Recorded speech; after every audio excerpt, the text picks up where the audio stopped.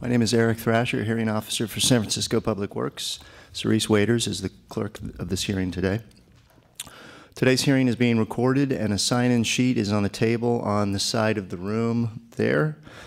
Please be sure to sign in for our records, and also we can contact you in the future regarding the items on the docket today. This public hearing is being held to consider the following 4 items.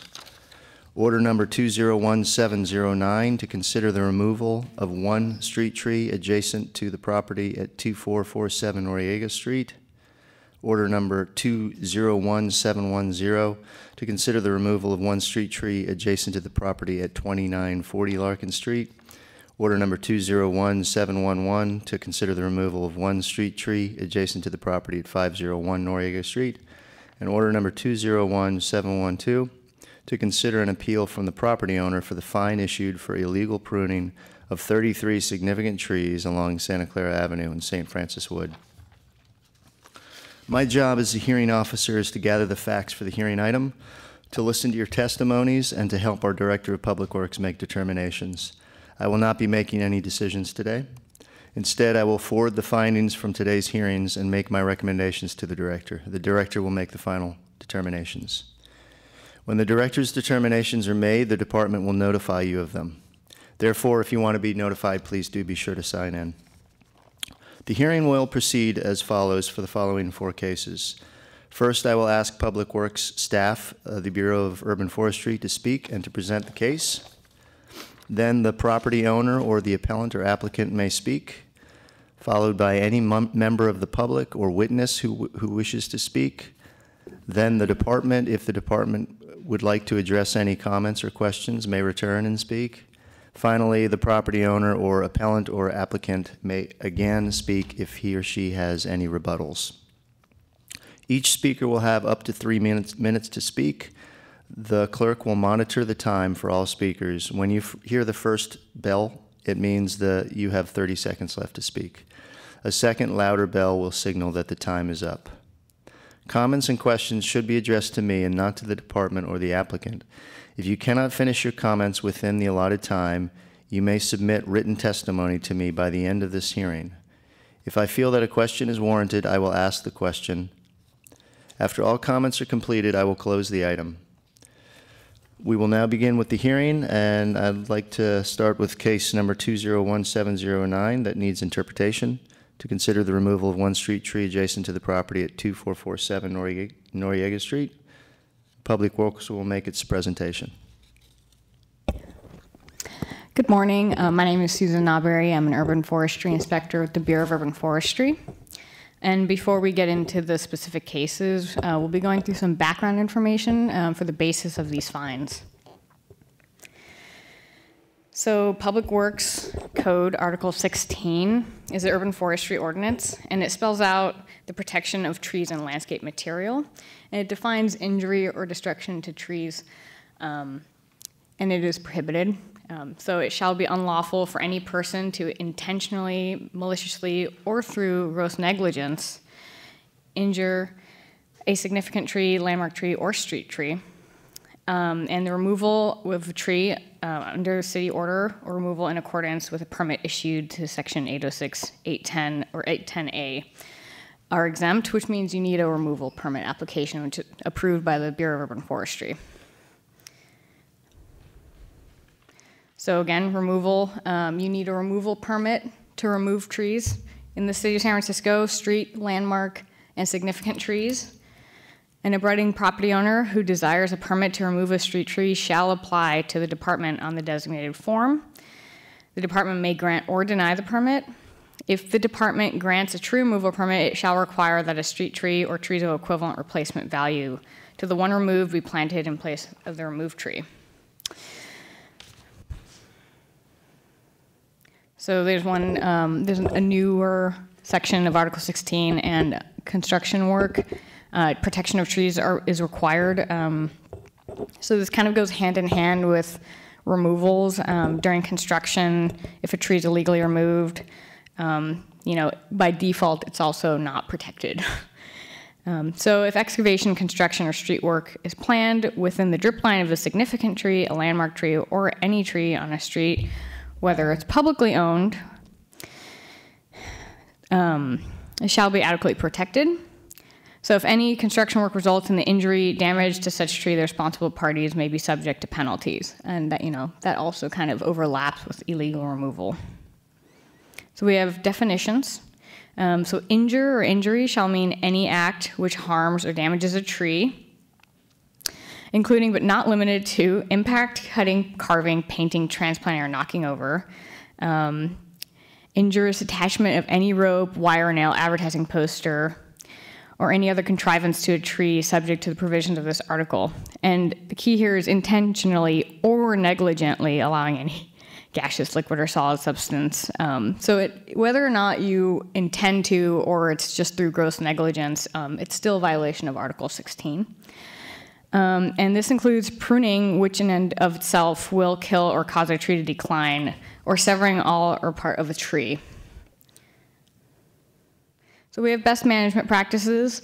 They're in accordance with the International Society of Arboriculture and our ANSI standards.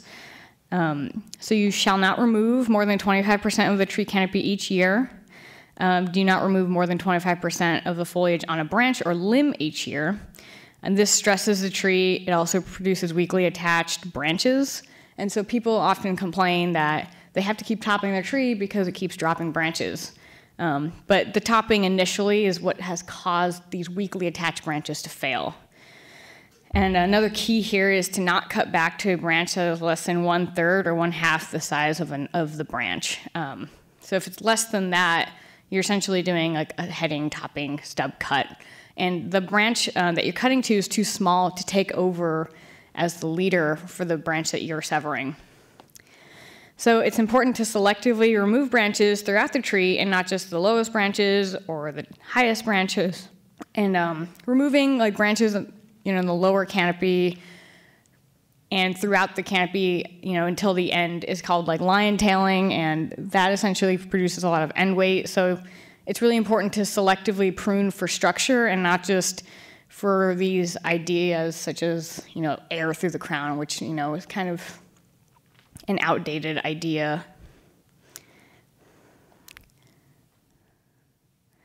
So don't top trees. So you can see that this is kind of an example of a topped tree. There's no laterals that the tree has been pruned to. 100% of the canopy has been removed, and those cuts are too large for the tree to compartmentalize and heal. So it basically creates an entry for pathogens. So what you see here are the stress sprouts produced from a ficus tree that was topped. And people often say, their tree is recovering. Look, it has leaves, it's fine. This is a stress response.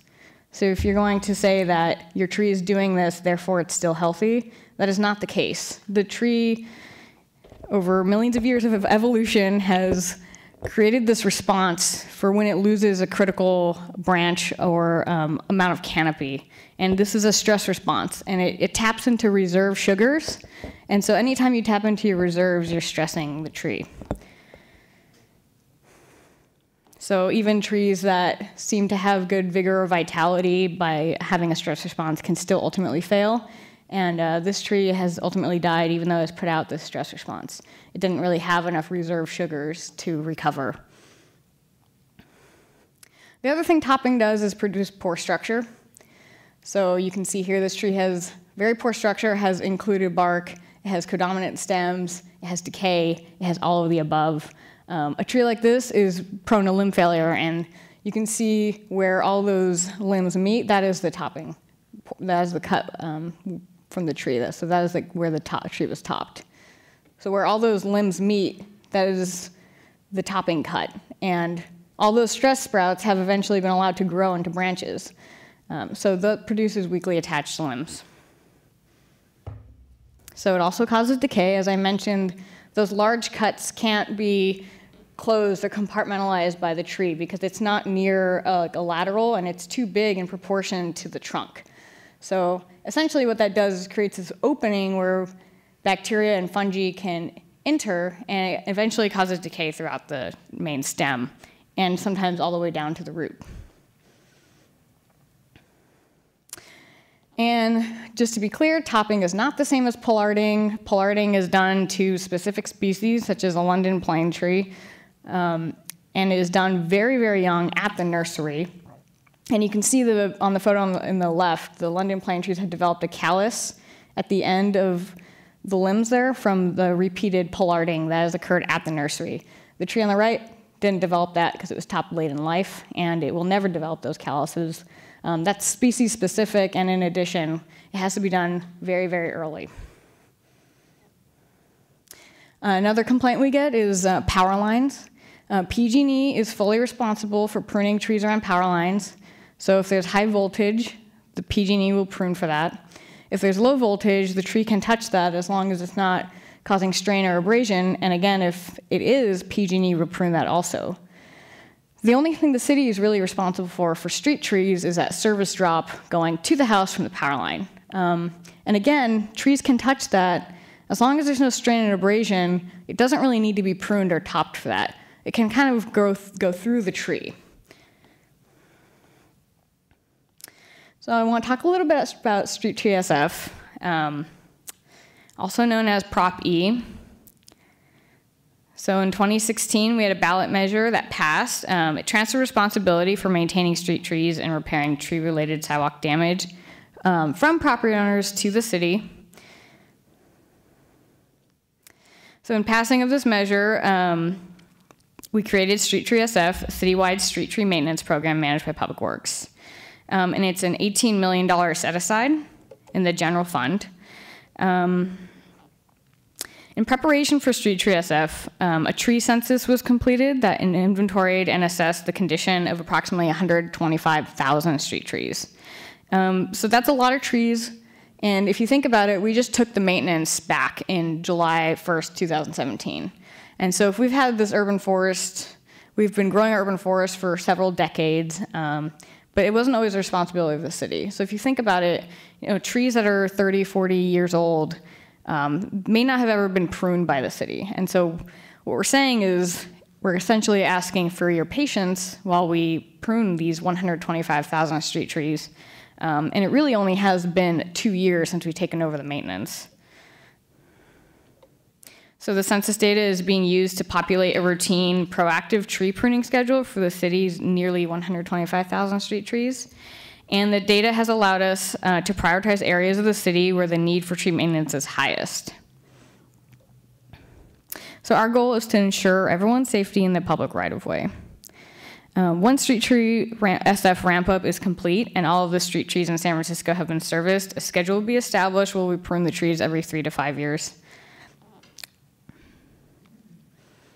So yes, we have essentially pruned about 24% of the trees, and I think that's, people don't really see it if it's not in their neighborhood, but I think that's quite a lot of progress. So we've been very busy, and we do ask for the public's patience while we prune 125,000 street trees.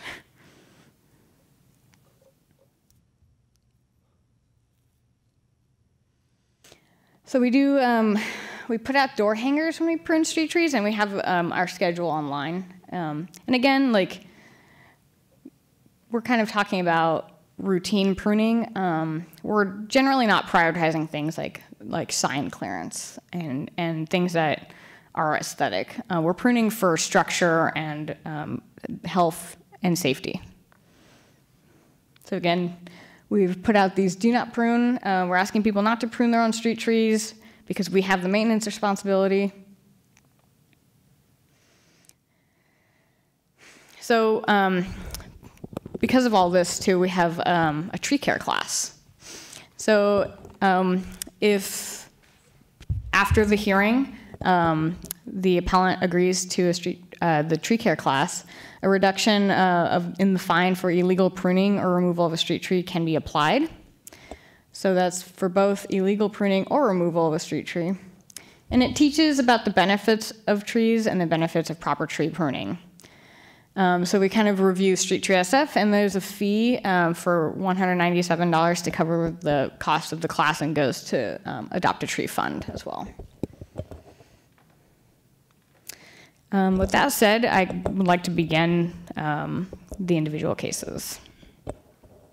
So I hope that explains the basis for our fines, the idea of illegal pruning, removal, the idea of neglect or malicious intent, and why we issue these fines, and the fact that San Francisco values its street trees and so does the public, and that is why Street Tree SF was passed. Okay. So order number 201709, 2447 Noriega Street, and it's to consider an appeal from the property owner for the fine issued for the illegal pruning of one street tree adjacent to the property at 2447 Noriega, and the fine levied is $2,122. We actually came across this because a member of the public reported this. This is a tree before the topping. And you can see it looks like it may have been recovering from like a past topping. It's very full canopied. Again, though, it does meet our clearance guidelines. So it's not a priority at this time. Unfortunately, when we received the service request, this is what we found. The tree was topped. It looked like by the time we saw the tree, it had some stress response. There's a stub cut. So there you can see the stub cuts there, and then the stress response. And at least 70% of the canopy had been removed. So like I said, those stub cuts allow decay to enter those limbs, and then you're also stressing the tree by removing the canopy. So to be consistent with how we handle similar cases, we issued the fine for $2,122 for the illegal pruning of one city-maintained street tree.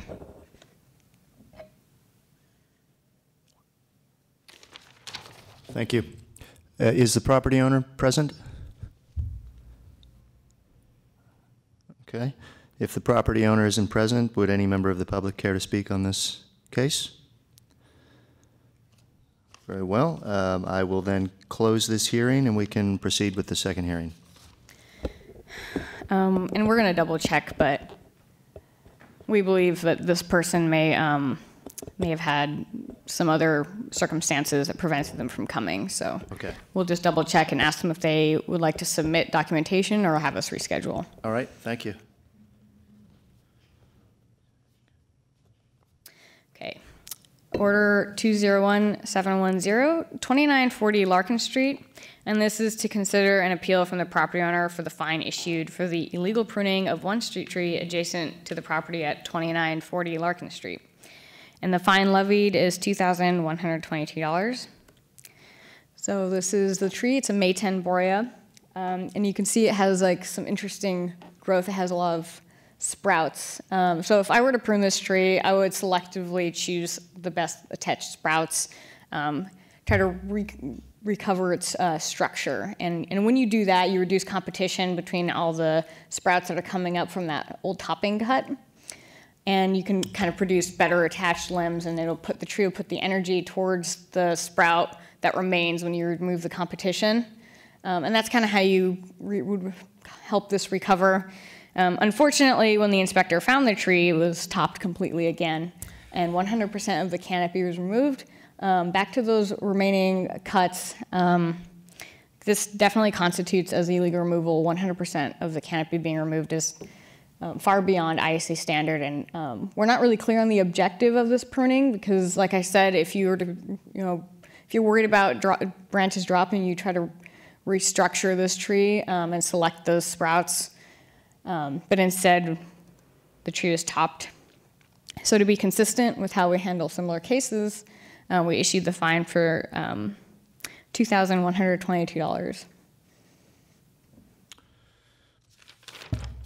May I have the property owner or appellant approach? Hello. Good morning. I am the property owner, Bradford Whitaker. Welcome. Thank you. Could you scroll back to the photo with the foliage? Thank you. Prior to my ownership, that tree was pruned to its current condition, and this is what resulted.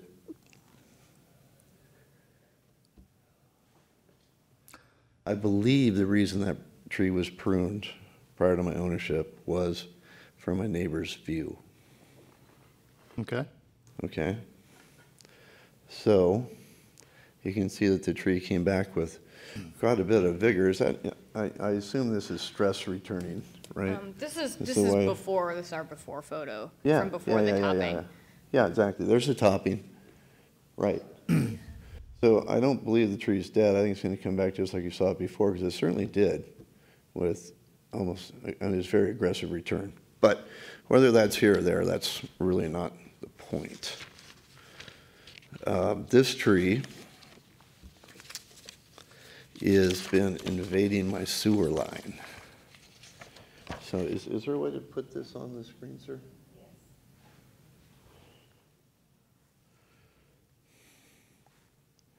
That's a picture of a scoped sewage lateral by this gentleman. You can see the adjacency to the tree itself. And there's multiple shots showing multiple different roots intruding. And here it just shows you the kind of when I did my inspection. And that red circle says, you know, we need to replace this sewer. How does that work with street trees? The invasive sewage line, I don't know. Yeah, I believe any damage caused by the tree is paid for by the city. I'm not sure if sewer laterals, though, falls under that. I'd have to ask one of the Bureau representatives to speak to that. But we can bring them back up and ask them. Okay. So I'm not sure, you know, the sentencing or the title of this hearing said consider removal of a tree? Yeah, I believe it meant to say the illegal pruning of the street tree. Oh, so that's a mistake. That's my assumption, yes. Well, would at any you like rate, to consider removal to get those roots kind of to stop them invading? I don't know if how you to want do to, this. if you want to remove the tree, you would need to apply for a permit with Buff. Would that be the city's Yeah, cost or my cost? Bureau of Urban Forestry. But we better, if we can, just keep this limited to the scope of this Okay. hearing, which is about the pruning. All right. Can you speak a little bit to the pruning of this tree, the recent pruning, not the one prior to your ownership? Actually, no, I can't, because I have to live on that street. Okay. So you don't have any comment for the Bureau as to why the tree was pruned? My assumptions would only point fingers. I see. So you're saying you didn't prune the tree yourself or contract with an arborist? I don't know who did. Okay, but you did not prune the tree yourself? I did not. Okay. But I would love to have that tree removed because of this sewage invasion. Okay. So a removal process is definitely something that the property owner works out with the Bureau, and it's Okay. a matter of just processing paperwork and making your claim, and you're stating the reasons you want to remove it. As far as the pruning, you're saying you didn't prune it, you're not sure who pruned it, so you think that someone on the street may have contracted with a arborist to come and prune your tree for you? That doesn't look like an arborist's work. No, it doesn't, but there have been some pretty bad arbor cuts in this city. So you think someone may have gone out there and potentially, Somebody pruned it. but not you? Exactly. Okay. Is there anything else you'd like to say? If I end up levying this fine, I would like to go to that class. I'm interested. I would love Tree care class? more knowledge. Yeah, I Okay. like that. Yeah. All right. I think I'll have it, if you have nothing else to say. Thank you for your time coming in. Thank you. Yeah, is there anyone from the public who would wish to speak on this case? May I speak with a representative of the Bureau? Yep, Susan Auberry, Urban Forestry Inspector. Would this be a scenario where the property owner could attend a street care class for a discount? Yes. Yes, it would be. I just wanted to clarify a couple things. The city does not cover sewer damage, and the science doesn't really show that pruning a tree and removing canopy will slow root growth. Okay, so any street tree incursion into sewer lines that are laterals is not responsibility of the city? Correct. If a street tree happens to be sitting really close to a sewer where the work just can't be performed without removing the tree, the city will remove the tree, but the city won't take responsibility for the actual damage. Damage, yeah. Okay. Thank you. One other thing, I believe the owner for 2447 Noriega is here, and would it be okay to return back to that case for comment? It will. I just wanted to ask the property owner that we just spoke with if he had any additional questions or comments for. No, I don't. Okay. Thank you for coming in today. Oh, you're 501 Noriega. 501 Noriega. Oh, okay. Never mind. We have a different Noriega. Okay. Okay. If no one else cares to speak on order number 201710, I will now close the case, and we can proceed with the next one. So order 201711, it's the unaccepted right-of-way, 10 Selma Way. The address is 501 Noriega Way. And it's to consider any appeal for the property owner for the fine issued for the illegal removal of one street tree in the public right-of-way adjacent to 10 Selma Way. And the fine levied for illegal removal is $2,031. I just want to clarify the differences between the fine numbers, values, because if they're issued prior to the fiscal year change, they can vary a little bit. Okay. So we received a service request from a member of the public that a tree had been illegally removed. So by the time we had gotten there, the tree was gone, but we went back into Google Street View and we found that this tree directly next to the Selma Way stairs had been removed. And sorry, this is just the plan submitted by the owner of 501 Noriega for their construction, outlining the width of the public right-of-way, the 25-foot wide public right-of-way, and the tree fell within that. The stairs are in the center, and the trees are directly adjacent to the stairs. So this actually constitutes as a street tree. So even though it's an unaccepted right-of-way, we do maintain street trees and unaccepted right-of-ways, rights-of-way. Before you move from this picture, so that the white strip that we see the green X centered in is actually the stairwell? Yeah, so yeah, exactly. Okay, so then the tree was in some kind of a planter in the middle of the stairs? It was. Or is it overhanging? So it was in that circle there. Mm-hmm. So it wasn't in a planter. Those are just the plans kind of showing the public right-of-way width. Okay. And we superimpose the location of where, the estimated location of where the tree is, would have been onto those plans, kind of showing that the tree is a street tree. Okay. Yeah. But basically, the stairs are the center of that public right-of-way. Yeah. And the public right-of-way is 25 feet wide. All right. So that's a street tree. Got it.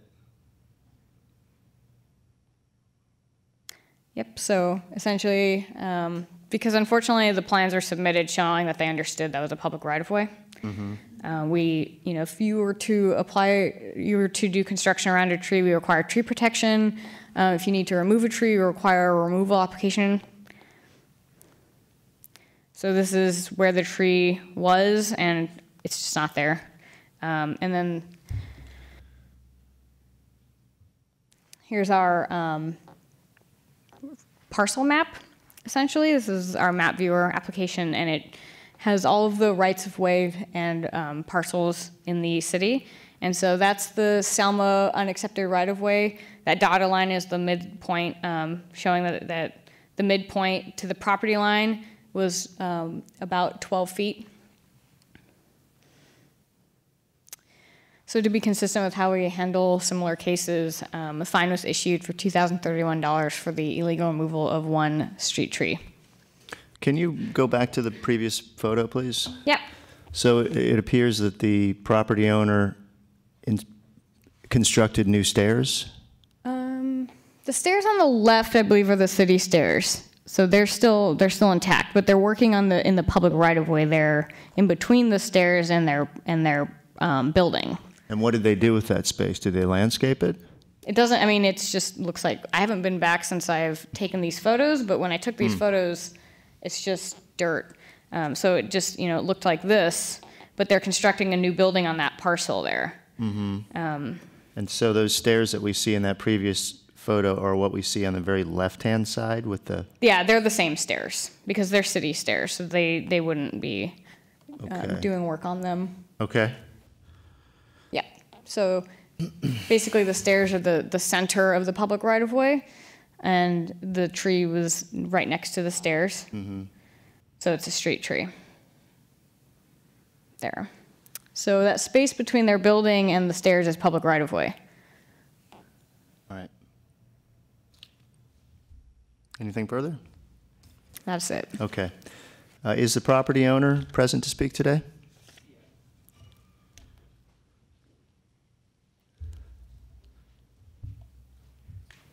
Hi. Hi. Can you state your name, sir? Finbar Brody. Okay. And you are the property owner? Yes. So I'm building on that parcel, as you said, beside it. So my contractor, I talked to him, and he said he did not remove it. I don't know if he did or he didn't. He's saying he didn't. He's saying that before he got there, that the sewer department repaired the sewer because there's a sewer running up there. He thinks they might have removed it because they repaired the sewer on that. There's a sewer running down that hill. Either way, I don't know, and I have no way of finding out at this stage. So, in lieu of that, I understand I'm the property owner. I'm willing to attend the class or work with Urban Forestry to replace, since it's in the right of way beside my house, put another tree there or work with them to do something. I mean, ultimately, I'm going to build a house there. I'd like to do something on that side for landscape anyway. You know what I mean?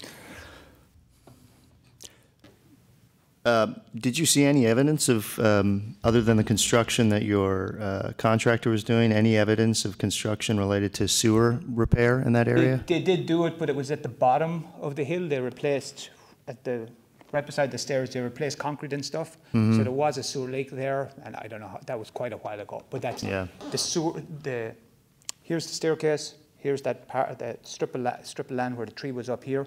Down here, the sewer comes down and runs across into a manhole on the street.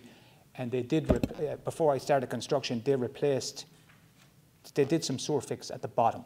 But I don't know anything about the top. Okay. So, Do you have anything to add? sorry? Do you have anything to add, sir? No, I'd just like to, instead of, in lieu of the fine, to try and work with them to replace, plant a tree or go to the class or do something to offset the fine. Okay. We can ask the department if that's acceptable. I believe there's a reduction in the fine if you take the class, but we'll confirm that with them. Okay, thanks for your time. Thank you for your time. Can I ask you a question, Susan?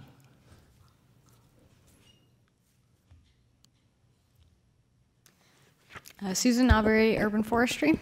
Can you explain again how the class works and what the if this gentleman applies for this fine, or if he attends this class, what kind of reduction there would be? Yeah, it's basically a rubric. It goes 25 to 50% reduction in the fine if they successfully complete the class, and we can look further into the rubric. It basically goes in multiples of 25%. Okay. Basically, and I just want to point out that this building is subject to our tree planting code already, and so they've already submitted plans showing that they're going to be planting trees because they're required to plant trees in the public right of way. Okay. Is there this is a little outside of the ballpark here, but as far as if PUC had done some sewer work and they were to remove a tree, would they have notified the Bureau prior to that? Or do they come and take trees out from the city without notifying the Bureau? Generally, our partners in the city would notify us if they need to work around a tree. Okay. All right, thank you. Is there anyone else who cares to speak on this case? All right, I'll close this order and we'll move on to the next.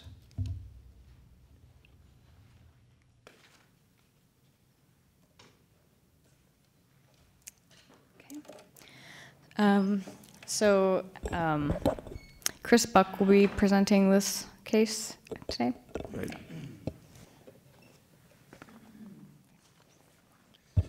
Good morning, Chris Buck with San Francisco Public Works, Bureau of Urban Forestry. Before we jump into this next case, a bunch of things I'd like to say, but St. Francis Wood, which is the subject of this particular case, is really a great partner to Public Works, Bureau of Urban Forestry, so it's a little awkward that we find ourselves in this setting today. Our significant tree ordinance was created in 2006. So until 2006, there was really no direct relationship between St. Francis Wood and the Bureau of Urban Forestry because St. Francis Wood, essentially the roadway is the only part of the public right-of-way that's under the city's jurisdiction. So all the trees that we're going to talk about today are in the sidewalk at the curb. In most neighborhoods, that would mean it's in the right-of-way and it's a street tree. However, though they're within the public right-of-way legally, and this has been vetted by the city attorney's office, the trees are considered to be the responsibility of the property owner and they're not under our jurisdiction as street trees. So what ends up happening is that we end up applying our significant tree code from the face of the curb going 10 feet in from face of curb. So they qualify as significant trees. And so I just wanted to put that out there. That's why we're here today, because about like 13 years ago now, the trees are under our jurisdiction. They're the responsibility of St. Francis Wood, but they are treated as if they're street trees. They have the same protections as street trees. Okay. And so for many years, we had no real direct relationship. Once our code started to apply to trees within 10 feet of the roadway, St. Francis Wood has really been a pretty good partner. They have a lot of very large trees, as the name of the neighborhood would imply. Over the years, they plant a lot of large stature trees. They don't remove a lot of trees. And so I just want to really put that out there that I'm not here to go mano a mano and try to build up things and just get into into sort of an adversarial relationship. I really wanted to acknowledge that I think generally they are absolutely trying to do the best thing for property owners and their community. And they only submit removal applications typically when it's really necessary. And so generally that's been our relationship. And we're continuing to work together on a number of different removals throughout St. Francis Wood.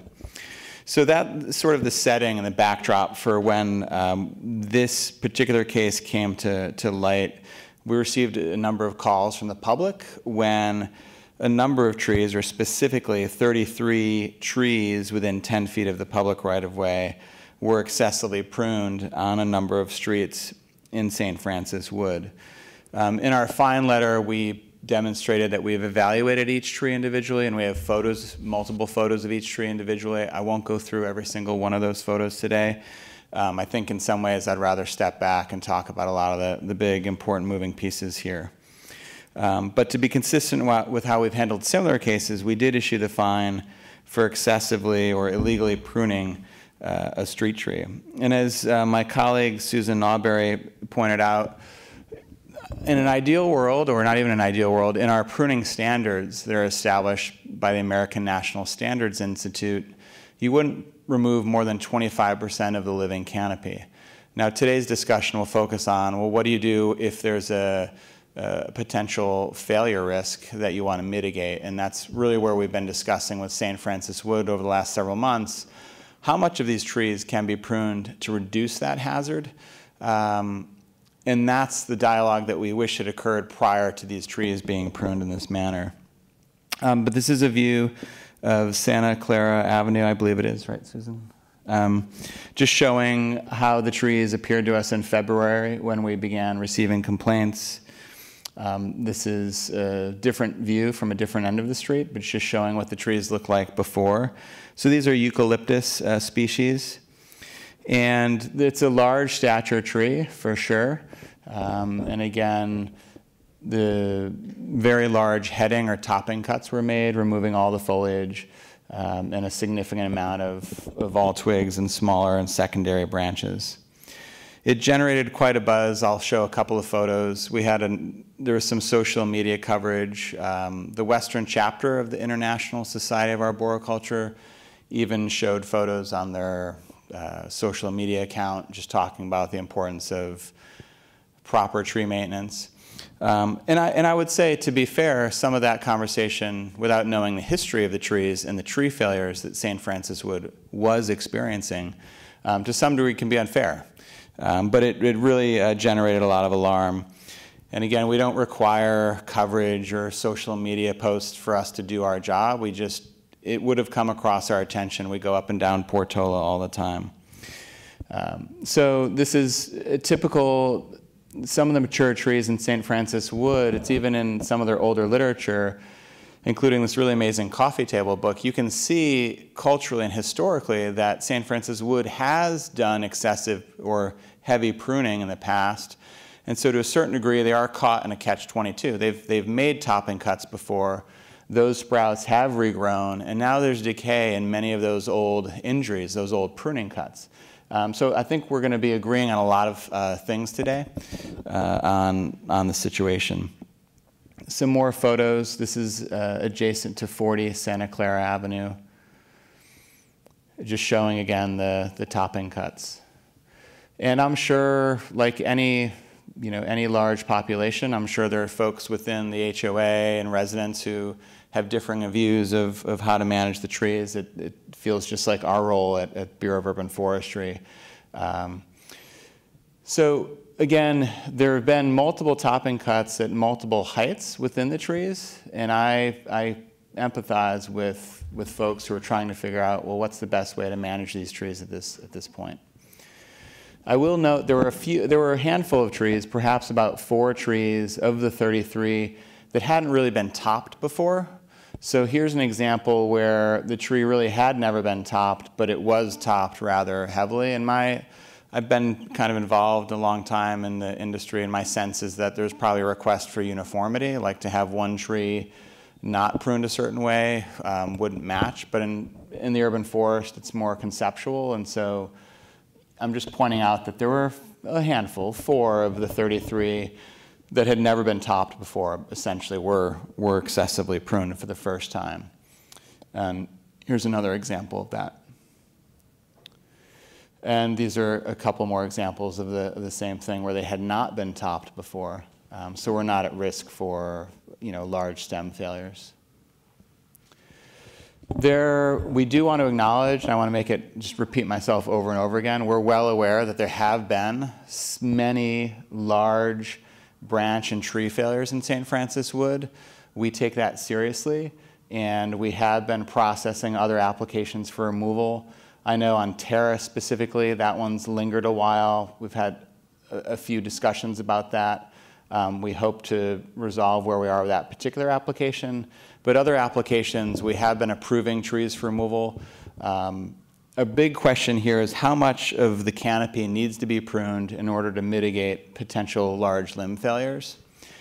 And no one can really answer that question, specifically say, oh, well, if you reduce it 250 pounds or 850 pounds, that is something that, I think it's very helpful to admit we don't know as arborists. There's no exact weight limit number. And so the concern I've heard from St. Francis Wood is, okay, even if we reduce the crown and keep 50% of the foliage up in the tree, we still have simply the weight of that long stem itself, which could cause failure. And that's something that we're discussing actively as they submit removal applications. Also, St. Francis Wood has been working on a multi-year plan for replacing what they feel are the trees at highest risk of failure. And again, going back to the idea that if you look at St. Francis Wood, they've clearly cared for these trees quite a bit. They put a lot of resources. They've never done things that are grossly negligent. They don't typically excessively prune trees. And so I do believe that they're, like any manager, they're trying to navigate this process. And unfortunately, our preference would have been that their contractor contact us in advance. My sense is that we got a call maybe the day of or the day before this pruning was beginning to occur as a courtesy. We appreciate that. But to cut the trees in this aggressive manner really would have required, it's going to require, unless there's specific public safety at stake, it would require a rather robust conversation before we would agree to say, okay, go ahead and prune trees in this manner as a mitigation short of actually removing the entire tree. So to be consistent with how we've handled similar cases, you know, was much more than 25% of the canopy removed with topping cuts? Yes. Were they trying to mitigate absolute public safety issues for many of these trees? Yes.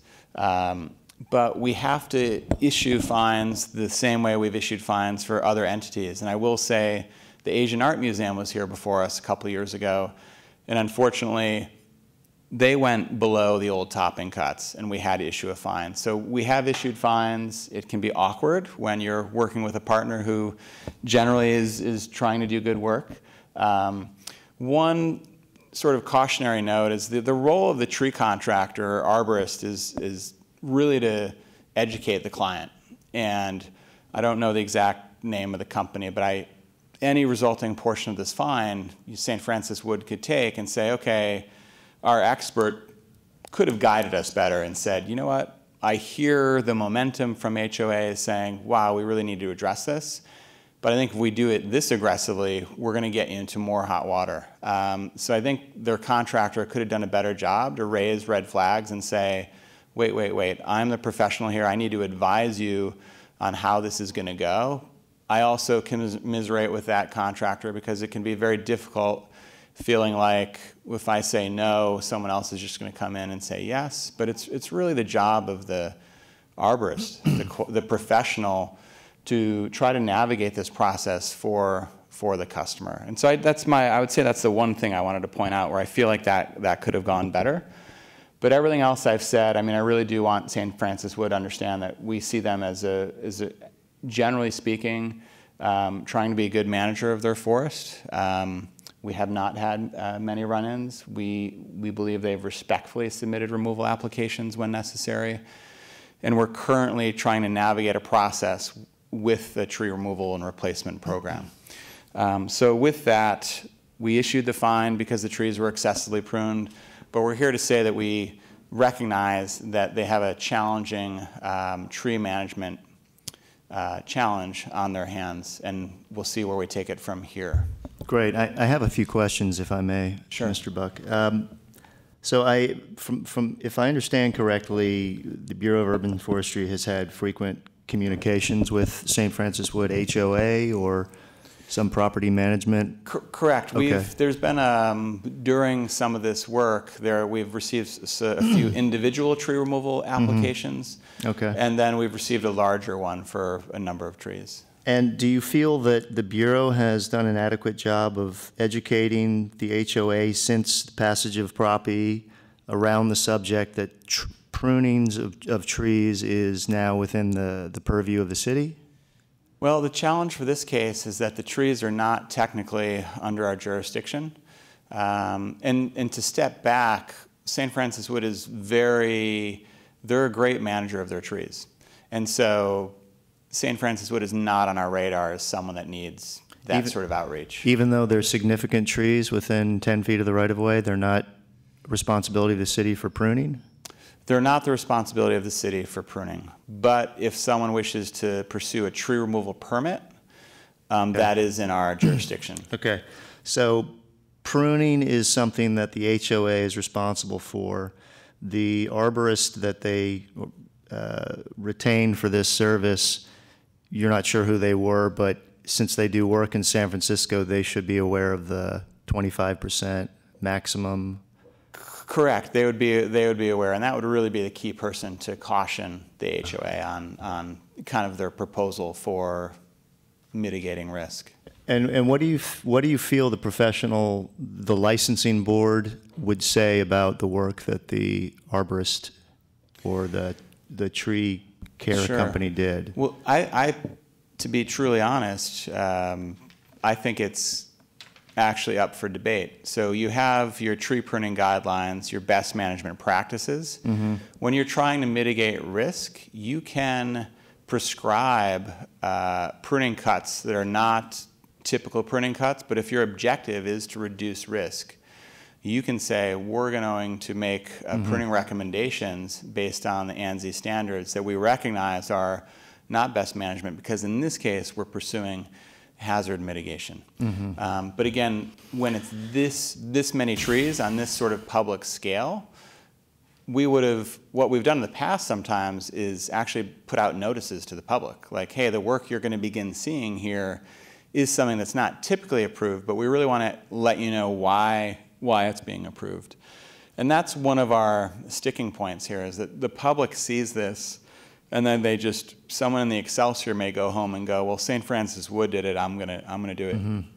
I'm not pointing out St. Francis Wood. That happens everywhere. Someone, just a single homeowner, tops their tree, and then the neighbor across the street thinks, okay, I can do that too. But that's the challenge we have at the city, is to make sure we're not, that we're upholding our ordinance and protecting the trees as much as possible. One other question. Prior to the passage of Prop E, before the city took responsibility, care and maintenance responsibilities from the property owners, if a property owner had topped a tree like this, say in 2014, when it was the property owner's responsibility to prune and maintain the trees, would the city have levied a fine? Correct. So we've been levying fines like this since 2006.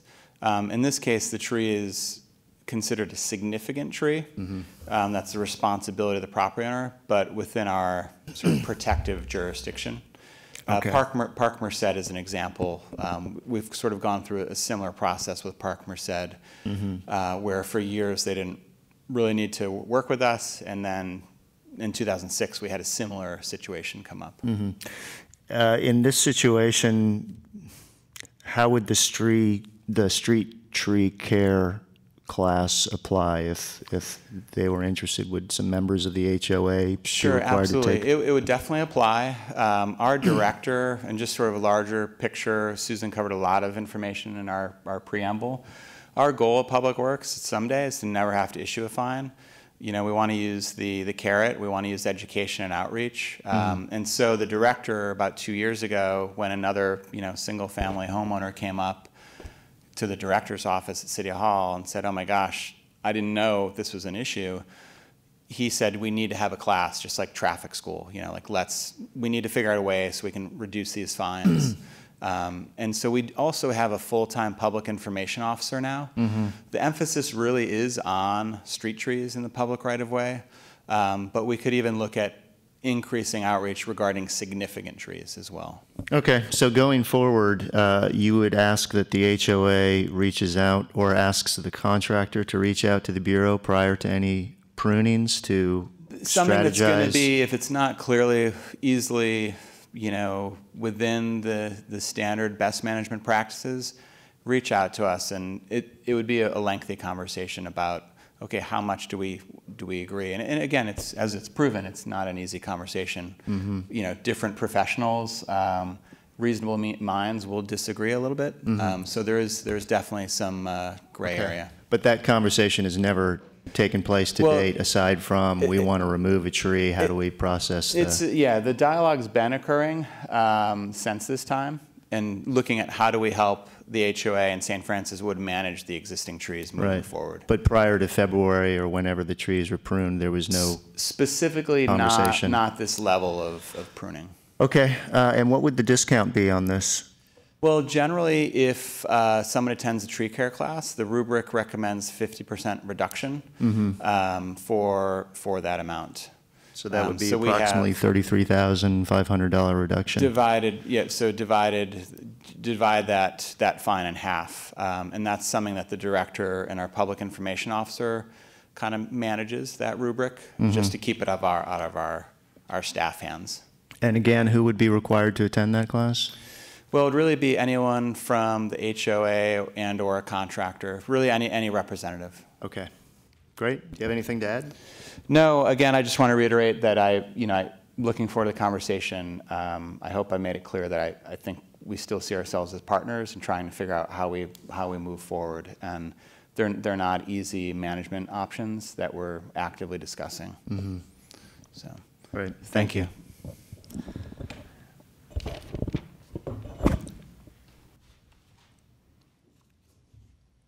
Good morning. Morning. My name is Sandy Kaplan. I'm representing the St. Francis Homeowner Association. First off, I want to thank Mr. Buck in the Bureau. We appreciate his comments. The association has been working and is continuing to work with the Bureau in maintaining its trees. What occurred on these particular trees is there really was a crisis situation, I think, that St. Francis Wood was facing. As you may have seen from the papers we submitted, there were branches that had been falling throughout St. Francis Wood, both along Santa Clara Street as well as in other locations throughout St. Francis Wood. And these were trees that were coming down on people's houses. There's actually a lawsuit which St. Francis Wood is facing from trees that were coming down. Again, these are all trees that St. Francis Wood is obligated to maintain. As to the trees along Santa Clara, there were a number of branches that had already come down when the pruning took place. St. Francis Wood reached out to Northern Trees, which was its arborist for these trees. It had been working with them for a number of years. And facing the crisis that it was for maintaining a safety for people along this location, these trees were pruned. Now, I should say that these trees were already in distress. They are probably at the end of their life cycle. The topping, they had been topped on numerous occasions over the last 30 or 40 years, and so they're subject to an overall review and ultimately a reforestation plan that is St. Francis Woods is working with the Bureau to apply. These trees that were topped have come back, so there are leaves again, and that information I think was included in the information that was provided as part of our appeal of the fine. Since this occurred, St. Francis Wood has been working with the Bureau both on tree removal, but also on the pruning of other trees so that we don't face a fine like this again. And so we have been working hand in hand on other trees throughout the association and in this location to reduce pruning. But of course, this all occurred in January and February. We're having heavy, heavy rains. And so we really were in a situation of a life safety hazard on trees that is the association's obligation to maintain, the association's obligation to ensure that people aren't going to be injured. The association was receiving claims and reports from individuals in the association asking about what's happening. We're getting tree branches falling. What can we do to mitigate the situation? And so the trees that were topped here really was a life safety response to a crisis situation.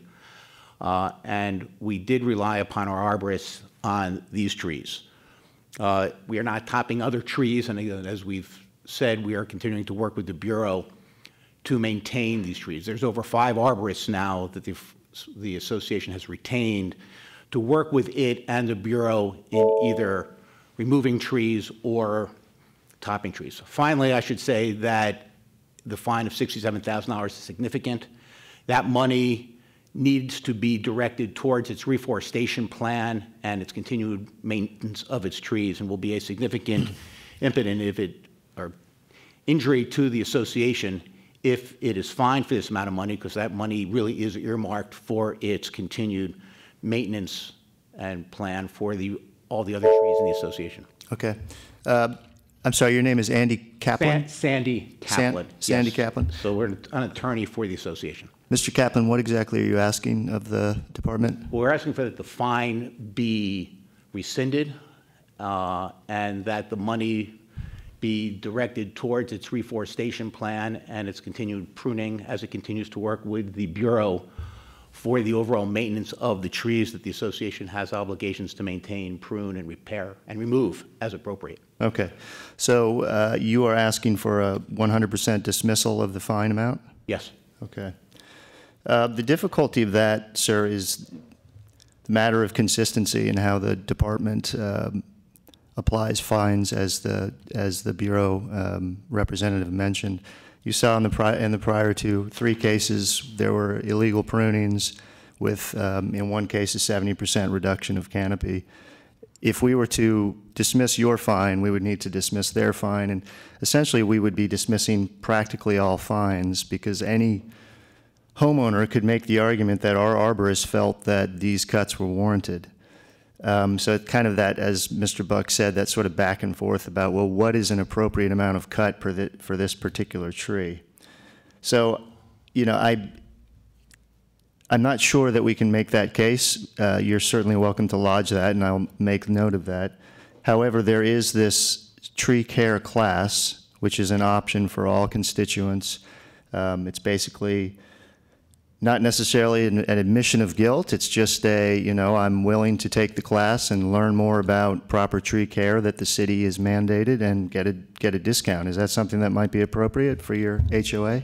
Well, it's certainly, I think our approach would be that the money, that the fine is really necessary because of the crisis and the situation that the association found itself in. Mm-hmm.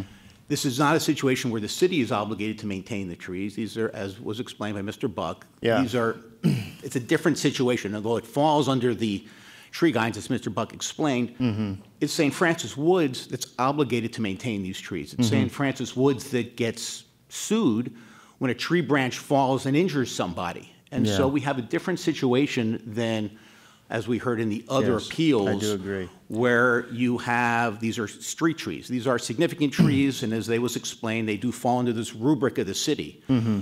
But we've been working with St. Francis Wood and the Bureau hand in hand to come up with an overall forestation plan. As to your question, certainly, if the only option is to have someone from the association attend the tree class, certainly we would consider that. Mm-hmm. As we said, we are trying to work not in any way adversarially with the Bureau. Right. But we do have an exception here because these are not street trees and the significant trees and the absolute hazard. And if you look through the materials that we supplied, you'll see evidence of tree branches falling down. And quite frankly, there is a lawsuit presently that St. Francis is having to defend because mm-hmm. a tree branch came down and hit a truck, and now there's a lawsuit over that. And so we have a certain life safety issue here mm-hmm. on not street trees, but trees that the association has been maintaining since they were planted 70, 80 years ago. Yeah. Yeah, no, it definitely is a unique scenario. Nonetheless, without penalty process in place, the HOA could continue to make cuts as it wants to in the future, and hey, these are our trees, and we don't fall under the rubric of. So I'm cautious about making a recommendation of waiving the fine 100%, because if we did that, what's to prevent this from happening again? Well, certainly. I guess the answer to that question is, one, since this occurred, the association has been working with Mr. Buck and the Bureau hand in hand to ensure that they don't top additional trees. Now mm-hmm. we're into the spring. We don't have storms at the moment, and so other trees, nothing has been topped since this occurred. And the association isn't going out just topping other trees. They are working hand in hand on both tree removal permits and tree pruning permits. And there's a number of trees where we've gone to the Bureau now and said, how do you want us to prune them? And so it's not mm-hmm. a situation where it's going to occur again. And certainly if it did occur again, we'd be back here and we'd say, well, you were mm-hmm. told once you can't mm-hmm. do this again. But that's not the scenario. And as the Bureau acknowledges, this is really a partnership. And the partnership is going beyond these trees. There's a number, these trees, these eucalyptus trees are old. Mm-hmm. They are in a number of them in a series of decline. And so there is a very robust reforestation plan that is being worked out hand in hand on this. And so I think we have a unique situation in this case where we had a life safety issue. We relied upon an arborist who we've been working with for 20 years to deal with these trees, but this is not something that will occur again. And in fact, the evidence is we're continuing to work hand in hand with the Bureau on different pruning methods to ensure that as we go into the next winter, that we don't have problems with tree branches. But quite frankly, even last week, there was a tree branch that came down on someone's property. And so we have, these are the association's obligations.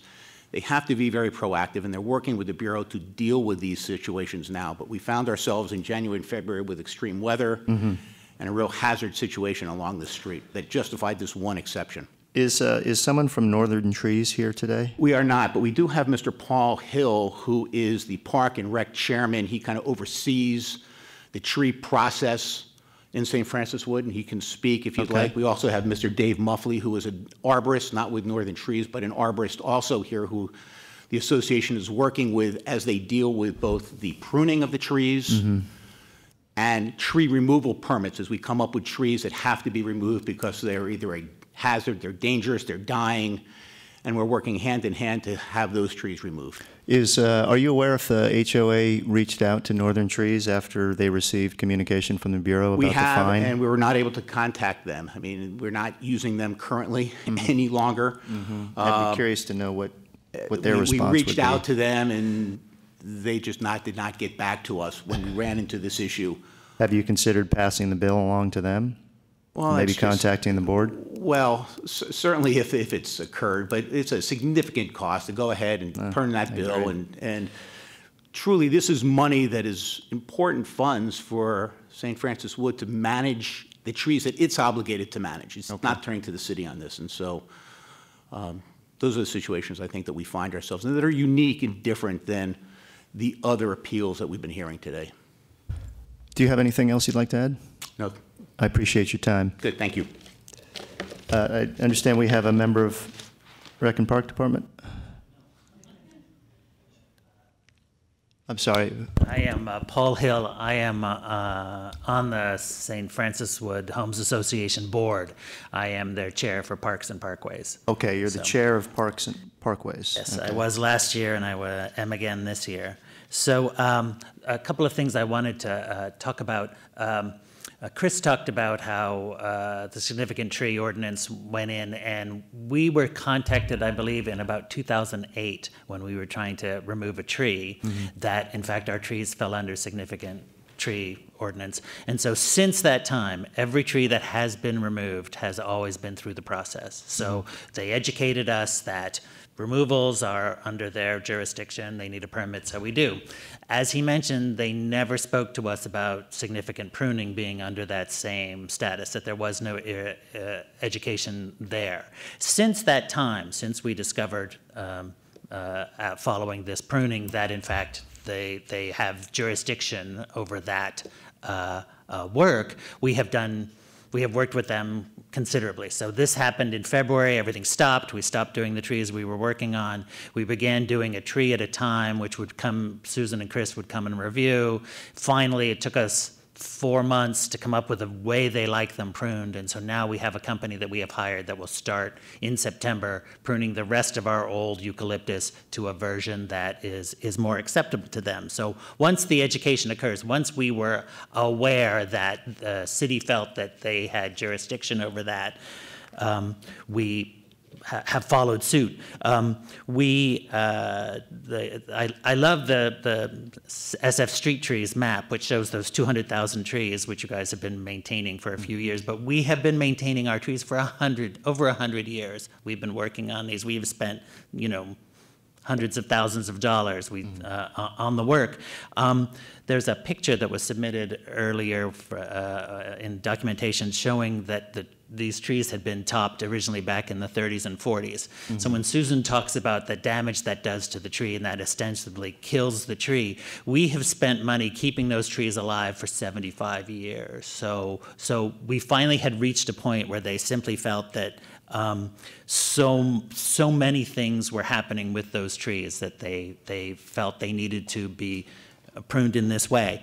The other thing Chris talked about is that if they were to do something like that, they would notify the public. And as he mentioned, we notified them that we were doing it. We sent the assessment from Northern Trees about this is what we're going to do and this is why we're doing it.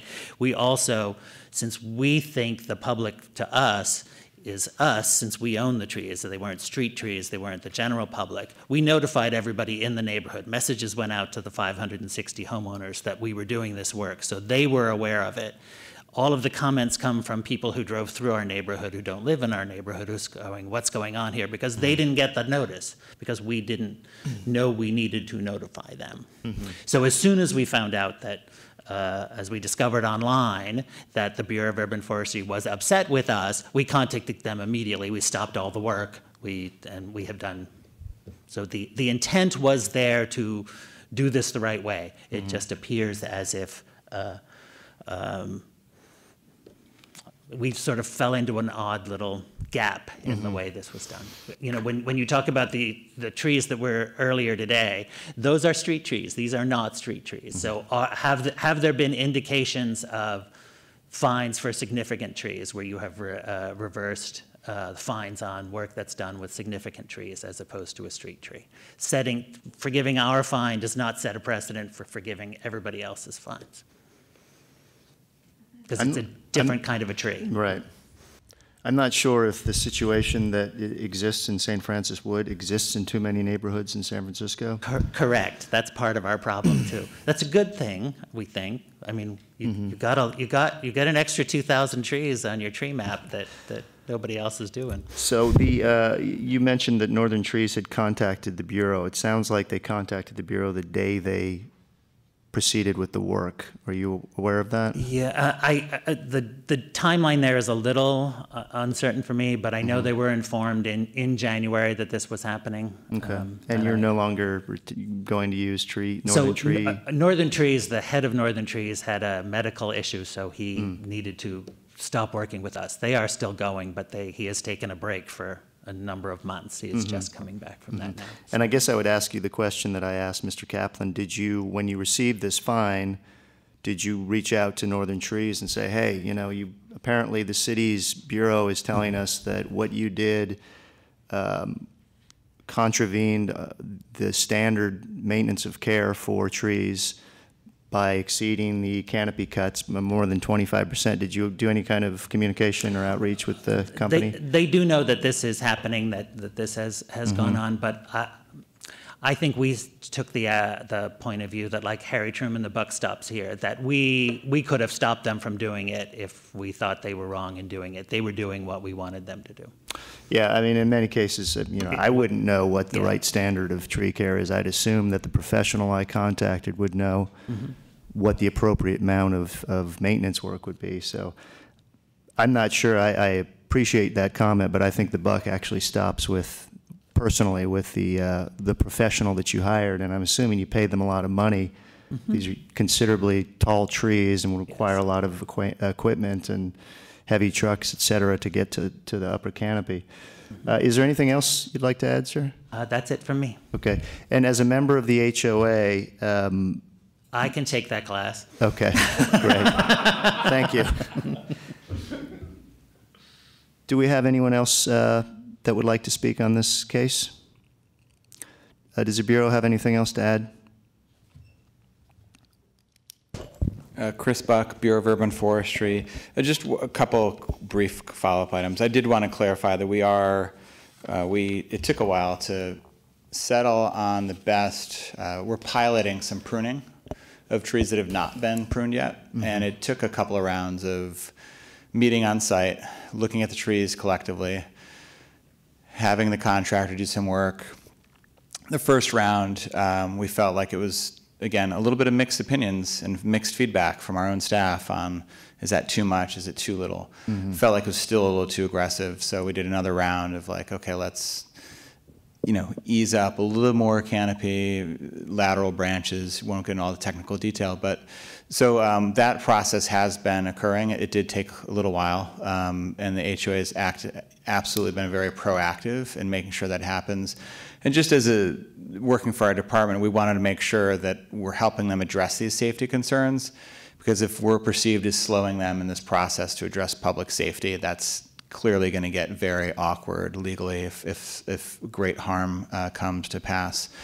And then I kind of wanted to put it out to both you and the St. Francis Wood representative, is that big picture, I totally appreciate your stance on, really kind of narrowing in on where this resulting decision, how it might all play out. But just reminding everyone that, the director is well aware of the case. There are examples where, in a number of different cases, maintenance funds are sort of factored in a resulting decision, and that decisions can be reduced. The 50% is sort of can be on top of other reductions, but sort of want to reassure all parties in the room that I think this case is high visibility enough that it's going to get a due course review before a recommendation is made for the director. And if there's ends up being any questions about that, I can certainly follow up and let you know about some of the different cases and circumstances.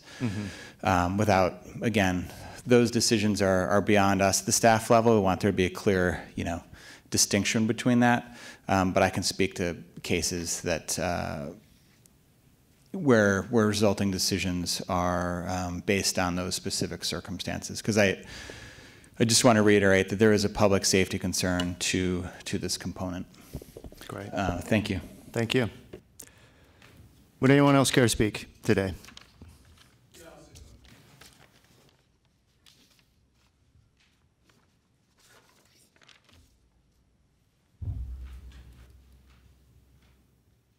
Hi, my name is Dan Everest. I'm a resident of St. Francis Wood.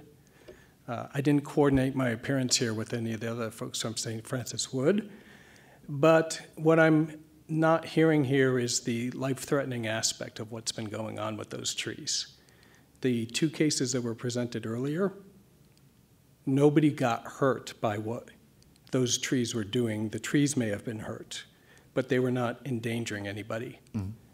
One Sunday last October, one of those eucalyptuses let go, corner of Terrace and Santa Clara. Half of it ended up in the road, blocking Santa Clara.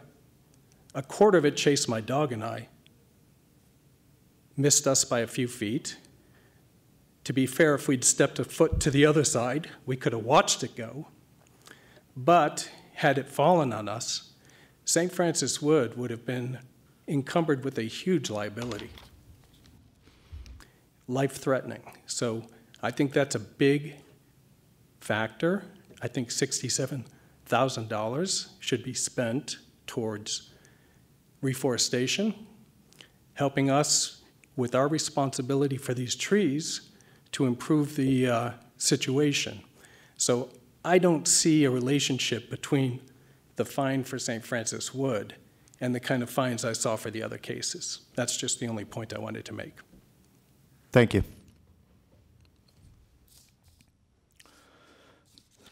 Are there any more public comments on the items of today's agenda? If you've spoken, you will not be allowed to speak again. This is for those of you who may have come late. I think everyone was here roughly at the same time. If there's no more public comments, I will now close this hearing. Thank you for attending today. Have a great day.